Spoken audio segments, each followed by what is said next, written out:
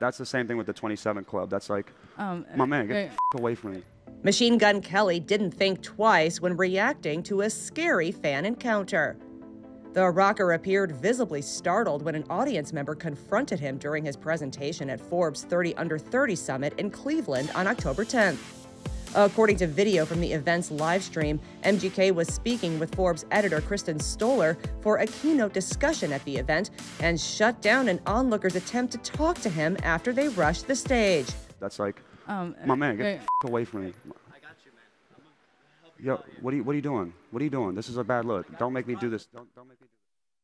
Neither MGK nor local law enforcement had commented publicly on the incident as of Wednesday, but a security guard quickly intervened to remove the person from the premises, and MGK seemed calm after a brief break, telling the audience that he wanted to handle things as peacefully as he could.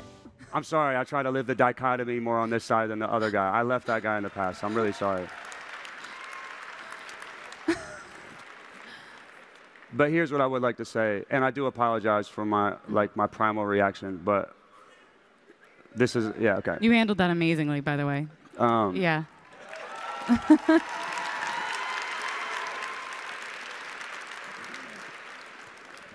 My advice for people who have an idea that want to present it to other creators or people that they believe can be a vessel for their idea is like, pick a good time and a place. This was a bad time and a place. MGK isn't the only celebrity to face a similar situation in recent weeks. In August, a man interrupted Drew Barrymore's onstage conversation with Renee Rapp at the 92nd Street Y in New York City, insisting to speak with the talk show host while claiming the two are acquainted. Livestream video posted to social media showed Drew and Renee being escorted away as security surrounded the man to block him from getting any closer.